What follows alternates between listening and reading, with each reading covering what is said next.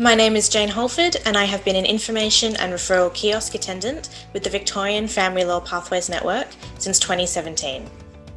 I currently work with the Victorian Family Law Pathways Network as a Project Administration Officer. In this video, I'm going to give you a brief overview of our Information and Referral Kiosk program that runs out of the family law registries in both Melbourne and Dandenong. The Information and Referral Kiosk is a free service to help individuals and families find and connect with post-separation services within Victoria.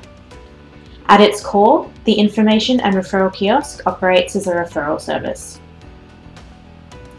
It is an initiative run by the Family Law Pathways Network and has been present in the court system for over 5 years. It is attended to by volunteers, usually law students completing their studies. Kiosks are located at the Melbourne and Dandenong Commonwealth Law Courts in the Family Law Registries. The kiosk is attended to by volunteers at certain times throughout the week.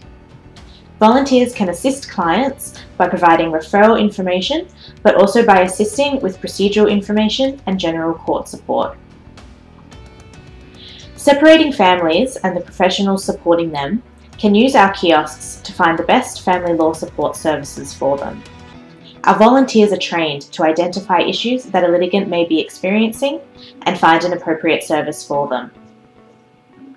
Often, this interaction with our kiosk volunteers is the first time people actually become aware of the myriad of support services available to them. This can include anything from family violence services, parenting orders programs, counselling, and more. For people going through the family court system, the process of attending court can be really intimidating, and a friendly face to assist with referral pathways can be really important.